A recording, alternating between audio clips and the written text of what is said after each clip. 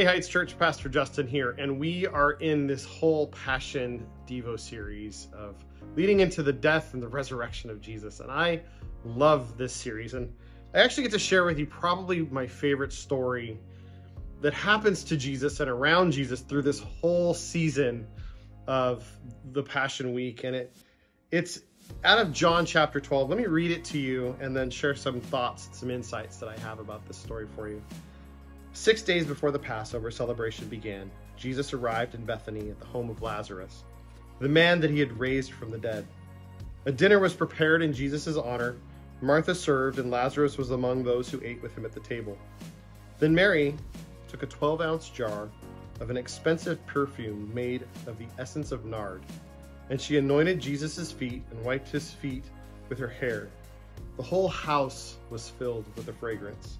But Judas Iscariot, the disciple who soon betrayed him, said, "This perfume was worth a year's wages. It should have been sold and the money given to the poor."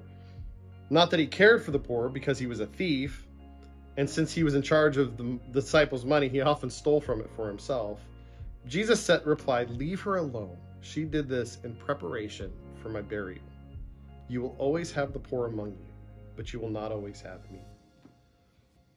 As I think about this story, you read it also in the book of Luke and the book of Matthew, where Jesus recounts the different details of what happened around this. Some say that Mary came in weeping at his feet and anointed his head.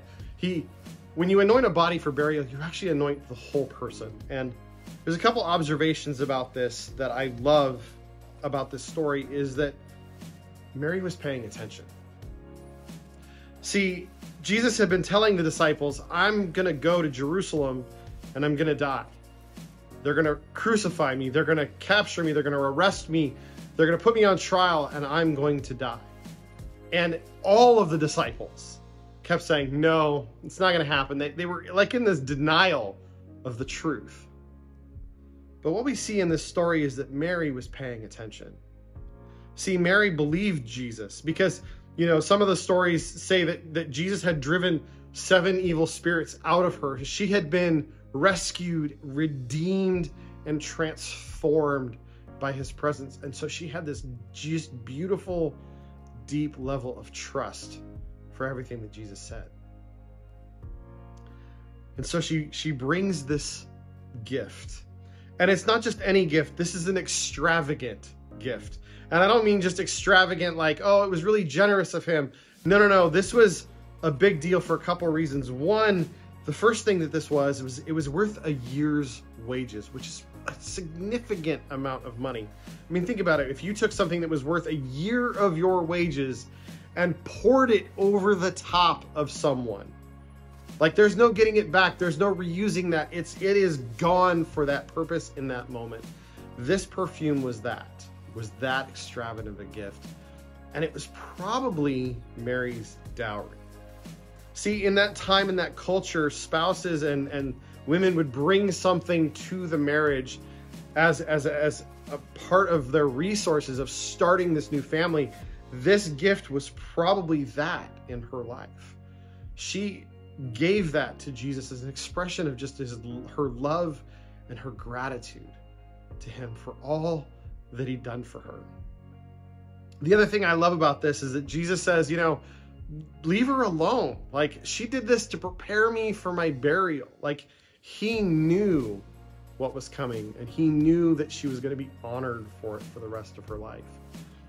See, I love this for a couple reasons. I love that Mary received such a beautiful level of forgiveness that her response was one of worship, and extravagant worship. See, I step into Easter and I can't help but think about the fact that, Jesus has forgiven us and forgiven me so much of the stuff that I've struggled with in my life. This sacrifice that he made sets me free from the guilt and from the shame, and all the emotion that you see is actually gratitude, because I am free and I am forgiven, and so are you. And then the best part is that on Sunday, Jesus rose from the dead, and one of the first people he saw was Mary and Martha. They were the first ones to see him after he was raised from the dead.